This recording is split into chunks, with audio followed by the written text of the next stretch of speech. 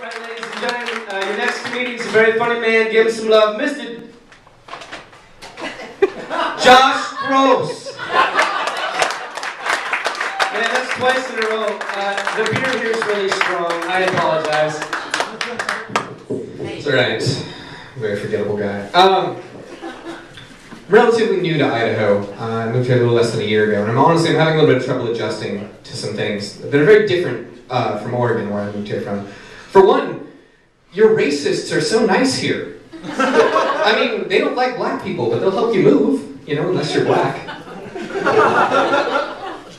I'm also having trouble with the bartenders. Where I come from, they ask you if you want a drink. Here, they always say, "How you doing?" I'm like, "I'm fucking drinking alone. How do you think I'm doing?" How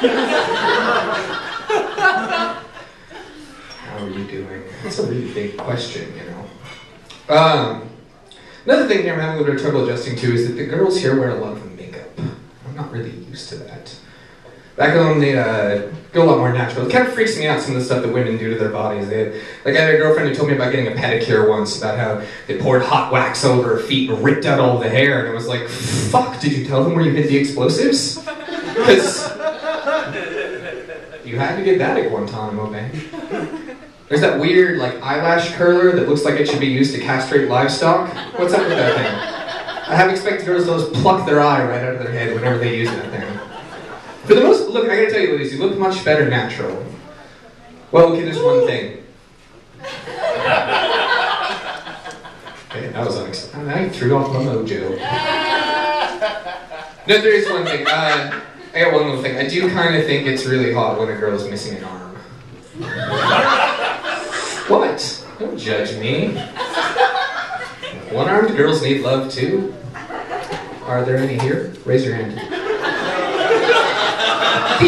The other hand. Come on now. You gotta keep an eye out for them, you know? So then the nice thing about growing up in Oregon, we had a lot of what we called loggers' daughters, you know? That one will come around, we'll get it sooner or later.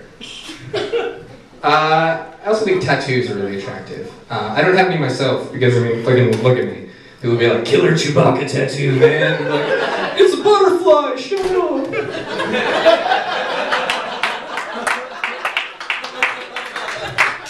The good news, though, is I'm going to be safe when the zombies come, because I will taste like I've been dropped on the floor.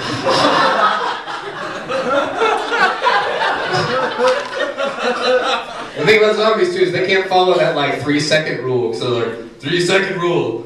Oh, fuck, it's too late. Nope, not gonna try that part again, that didn't work. So I moved here for a job, and I was unemployed for a really long time in Portland. I did something like 14 temporary part-time jobs in the space of 2 years. It was really, really rough. There was like this period for a while there where I really thought I was gonna have to move back into my parents' car. And I did a lot of weird shit that came along, and I knew that like things had gone horrendously wrong with my life when I ended up being the mascot for a sports bar. I had to dress in a turtle outfit with a Viking helmet because reptiles thrive in the ice fields of Norway. And I had to go down and dance at football games, like, ah! And you know that something's gone wrong with your life when you have a little kid punch you and tell you that he hates you because he knows you're not a real turtle. And that's not even the worst part of your fucking day!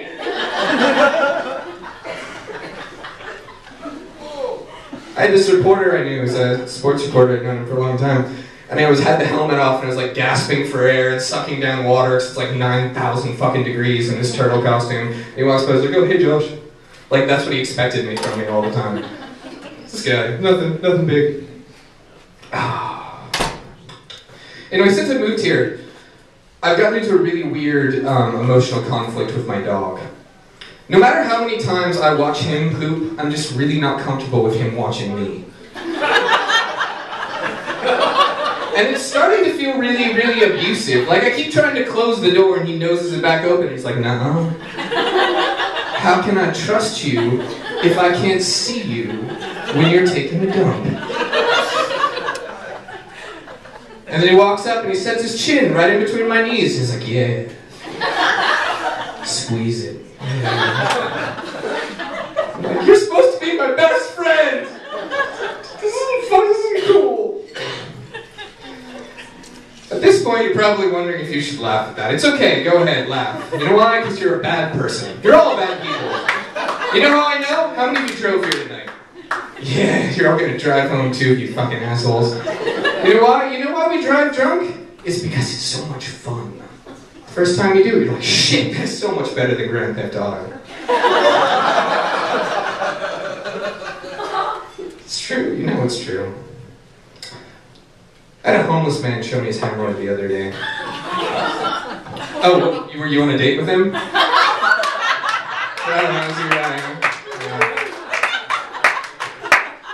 I had my headphones on, so I didn't know what he was saying, and I was just like, yeah, I don't have any money. And then he just turns around and he pulls down his sweatpants and spreads open his butt cheeks, and there it is, staring me in the eye like a shiny new penny. And I pulled out my headphones like, what the fuck's going on? He says, well, I told you, but now I'm showing you too. And I was like, what? What'd you tell me? I don't know, I'm not up on the plot.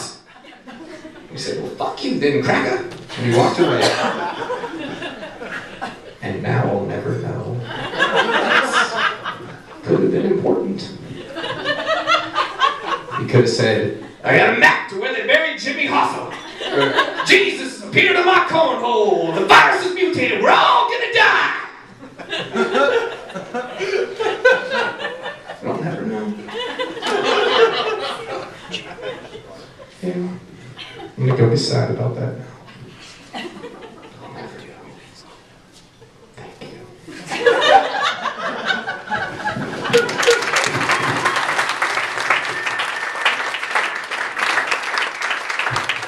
Josh Gross, everybody. Very fun. Give him a round of applause.